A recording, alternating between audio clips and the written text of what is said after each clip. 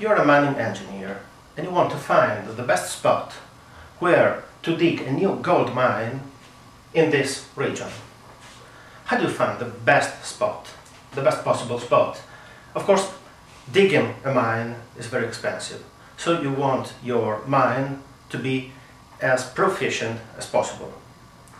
You want to find the place where there is the highest gold concentration.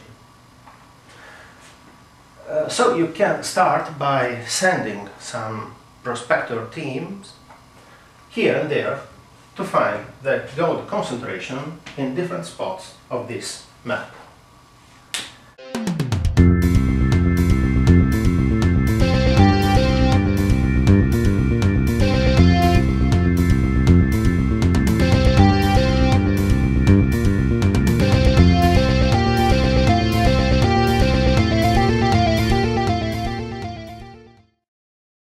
Making a single prospection takes a lot of effort.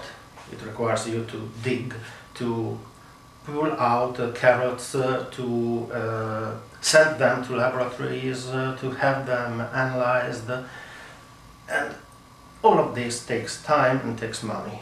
So you have, of course, limited resources and you can only afford 9 prospections. Okay. These are 9 prospections, and you see I've made balls that are larger where the concentration is found to be higher. In particular, in this spot we found a high concentration of 70. Should we dig the mine precisely here? No. In fact, if you look at the nearby points, you find that on this side there is a sharp decrease in concentration, while in this direction the concentration decreases much more slowly.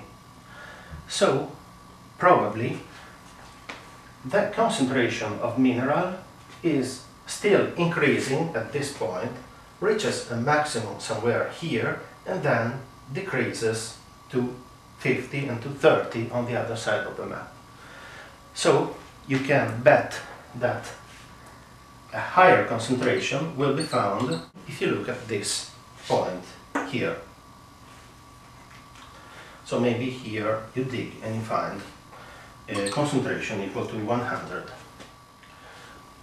With few data at your disposal, the best you can do is to build a model of your problem, in this case of mineral distribution, and assume that it's not changing very sharply, that its distribution is smooth.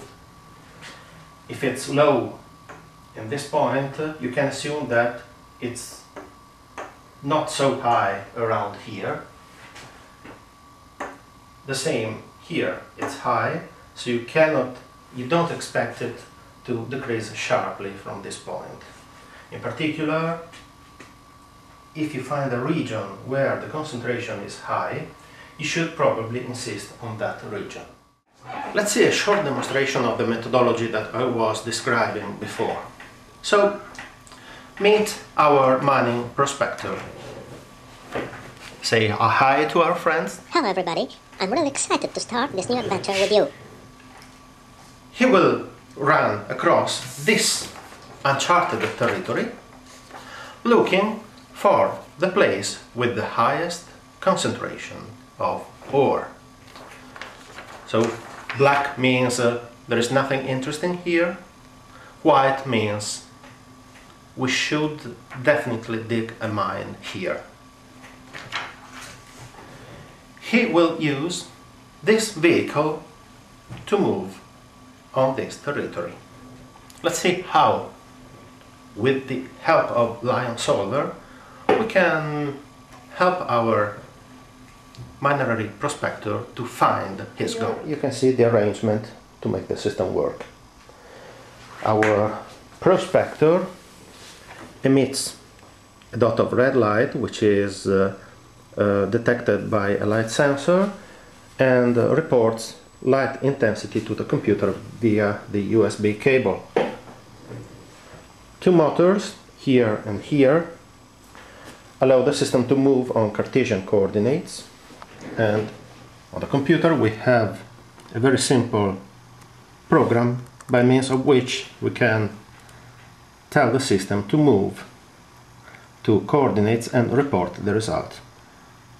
So when I give the information, the system will move on the requested point and the result is reported on the screen.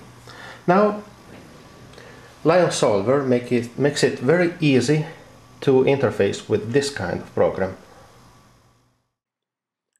Let's start by connecting LIONsolver to the external program. We just drag it to the workbench after identifying it. Then we need to plan a set of measurements that we want to ask to the external program. So we connect the experiment generator to our function. It generates a table. We can pass the table to our prospector. And now LIONsolver will drive the prospector, making the 9 measurements that we have required. As you can see, the system is moving along a grid of 3 by 3 points. Now we can look at the points as they have been measured. These are the 9 points that have been measured, and the color, the red color, means the highest concentration of ore that has been found. Next, we want to model the distribution in order to find an even better place. So we build a polynomial fit, a second-degree polynomial fit, that estimates the distribution of the ore also outside the set of 9 points that have been measured. Now, having that function, we can run a continuous optimizer on it. We just decide to maximize the function that we are looking for, and after a short run, we get to